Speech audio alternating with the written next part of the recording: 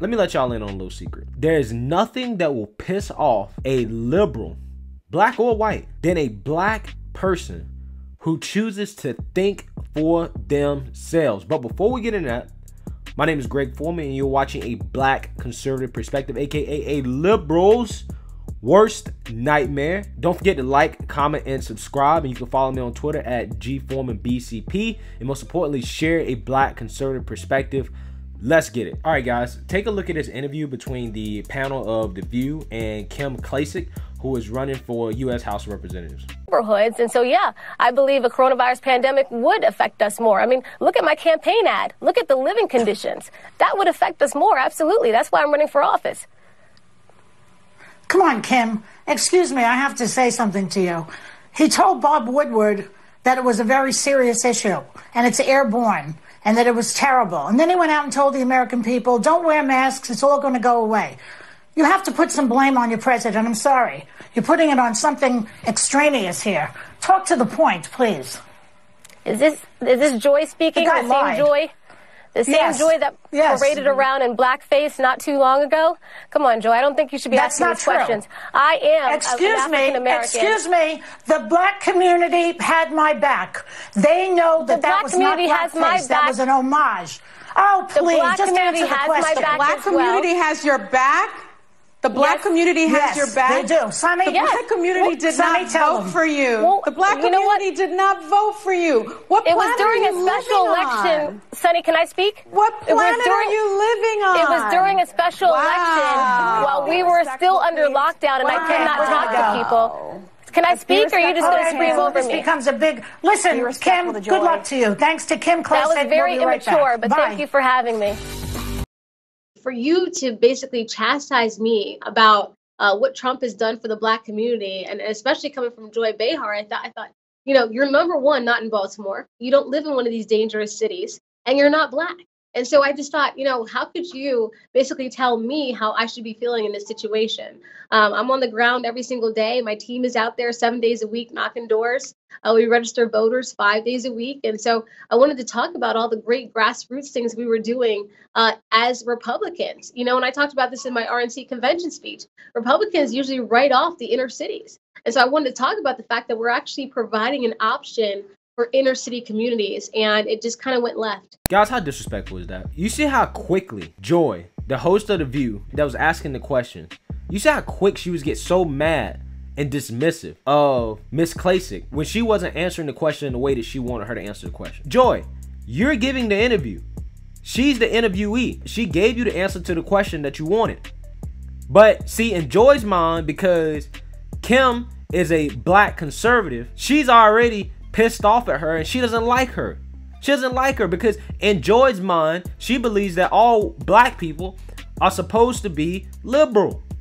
They're supposed to be Democrats. So when you see one that's not a Democrat, you automatically think less of that person. She walked into this interview knowing that she was going to try to give Kim a hard time. She already knew in her head that she didn't like her and that she was going to try to embarrass her and have her say things that she didn't want to say. Now, Kim reacted in a way that is neither here nor there for me, where she accused Joy of blackface, which here's a picture of Joy in quote-unquote blackface.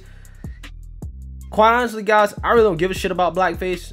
I think it's stupid. I mean, I understand the history of it, but honestly, I don't give a damn. If you want to run around here, you know, and look like a black person, or dress up like a black person, I really don't give a damn. That's me personally. That's neither here nor there. But the way that Joy kind of conjures up the black community supported me doing blackface. They were behind me on that. And it's like, Joy, if this is the same black community that I know, they were not behind you on that. Because most people are going to be offended by something like that. Me personally, no. But most people are going to be offended. Or they're going to find a reason to be offended. But you see how she kind of uses them as a monolith? As I know how black people feel about it. I have the black community behind me. You're a black Republican, so you're a joke. I can't take you serious. And then the other host, I don't know her name, she really drives home that point. Ha!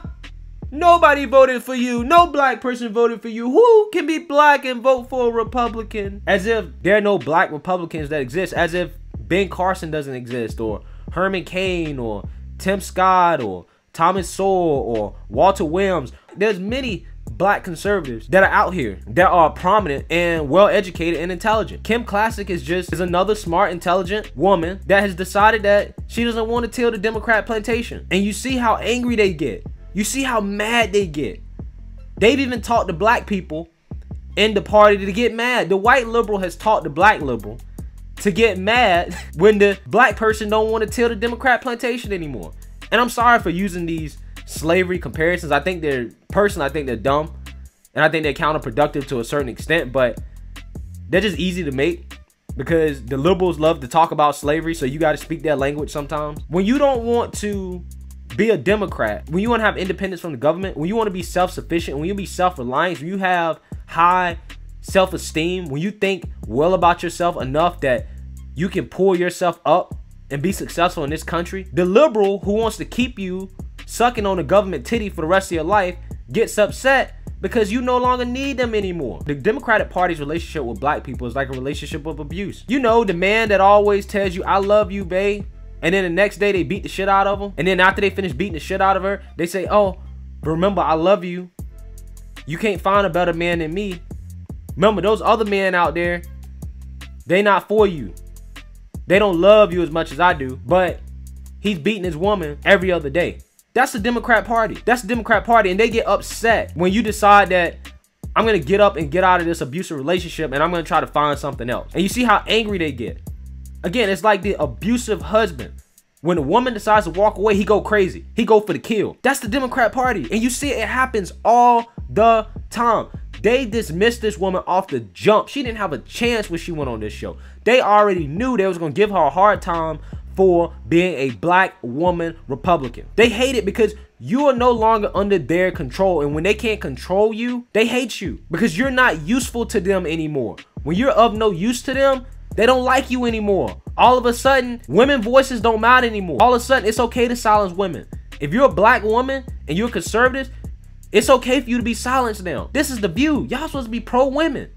Pro-women speaking their minds. That's the whole point of the show. But a woman comes on and speaks her mind, and apparently because she's black and a conservative, it's not okay. That's a problem. You want to get mad and upset, and you want to dismiss her and try to belittle her as somebody that's below you, or somebody they really want to say you're not really black. That's really what they want to tell her. You're not black. Joy probably thinks she's blacker than her. That's why she's running around trying to dress like an African woman. She thinks she's blacker than Kim, an actual black woman. I mean, this type of stuff burns me up, man, because this is why we can't go nowhere. This is why we can't make any progress. And we're afraid to think for ourselves because we sit here and we've listened to these liberals sweet talk us to sleep. Let us take care of you. You don't want to go over there with them. They're racist. The government can take care of you. I know what's best for you. Go out there and protest. Lose your money. Put yourself on the line.